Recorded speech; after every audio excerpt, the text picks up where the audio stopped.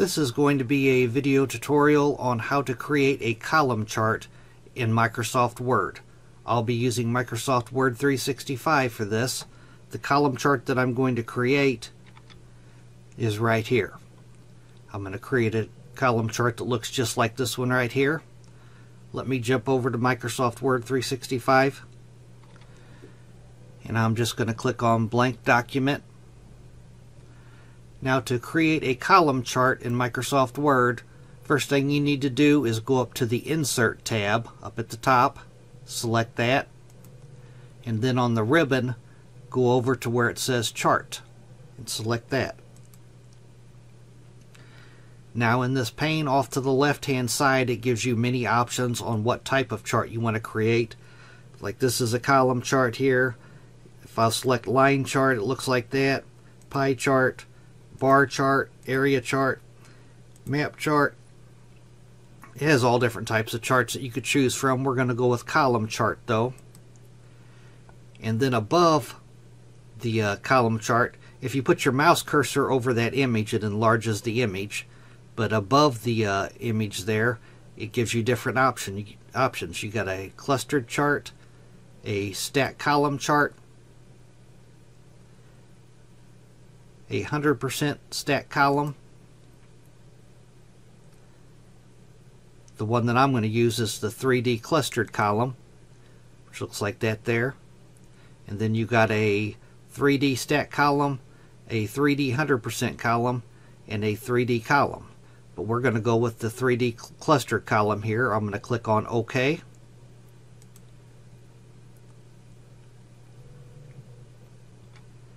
And now the first thing I'm going to do is change my title up here.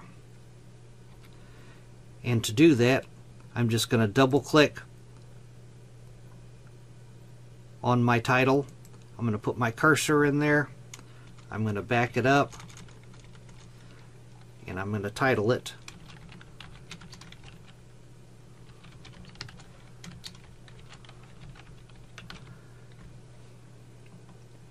and now I'm going to drag my mouse cursor over it to highlight the whole thing. I'm going to change it to bold, and you can change the font size. I'm going to change it to say 18 point.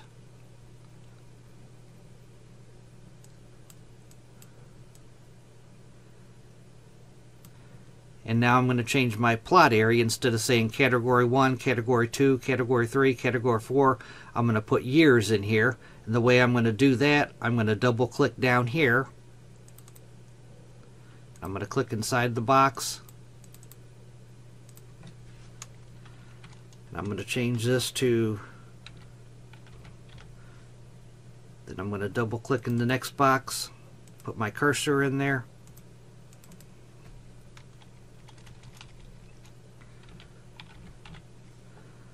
Then I'm going to go to the next box, double click in here.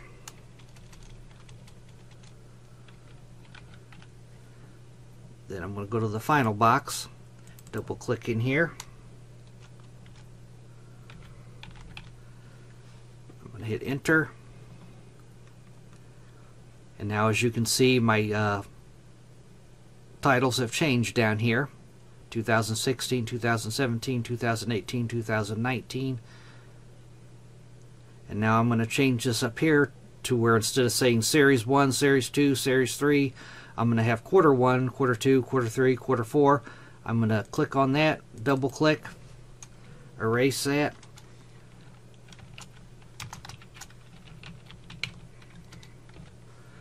I'm going to click on this box, double click, erase this. I'm going to click on this box, double click, whoops, double click.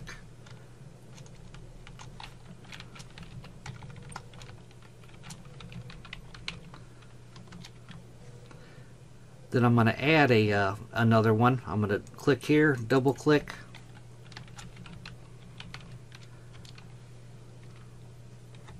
I'm going to hit enter. And now I want to change my axis over here to the side to make it money. The way you do that, I'm going to double click in this first box. I'm going to select it, then double click. Then I'm going to erase what was there. And you could change this to money or percentages or whatever you want, but I'm going to use money. I'm going to put the $sign and I'm going to put 2,000. I'm going to hit enter. And now as you can see, the axis over here has changed to money. And like if I go with the next one, you see it ends at 2,000 here. But on this quarter 2, I'm going to select that box. I'm going to double click. And I'm going to make this one 3,000. And you'll see my money grows in the axis. I'm going to hit enter. And now it's up to 3,000. Now I'm going to click on this box here, quarter 3. I'm going to double click. And I'm going to make this one just any random number, 3,500. Enter. And then for quarter 4, I'm going to click in the box. I'm going to double click. And I'm going to make this one 1,800. I'm going to hit enter. Now I'm going to go through the rest of these, and I'm going to add some numbers in here. Okay, I've got that completed now. I've got all my numbers in. If you were to ever close this bottom box here, you can move this anywhere you want. You could actually double click on the header. You could double click on it again to make it smaller. But if you were to ever close this, all you got to do is right click on your chart here and go to edit data. Click on edit data, and that restores it. Now to make further alterations to this, one thing I probably want to do, I want to be able to shift this chart anywhere that I want on my document. I'm going to go up to where it says layout options. I'm going to select that, and I'm going to place this in front of text. See, now I can move it anywhere I choose. I could resize it, make it smaller, make it bigger.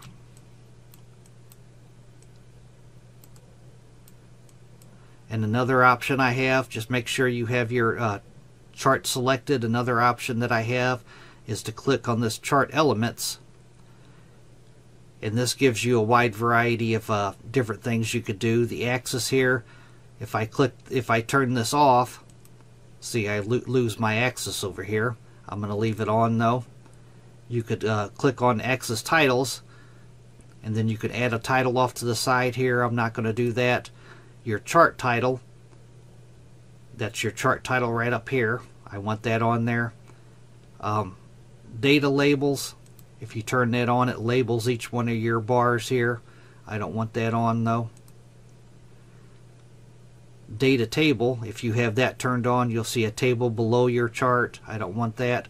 Your guidelines are right in these lines that go across here, right in here. That's your guidelines.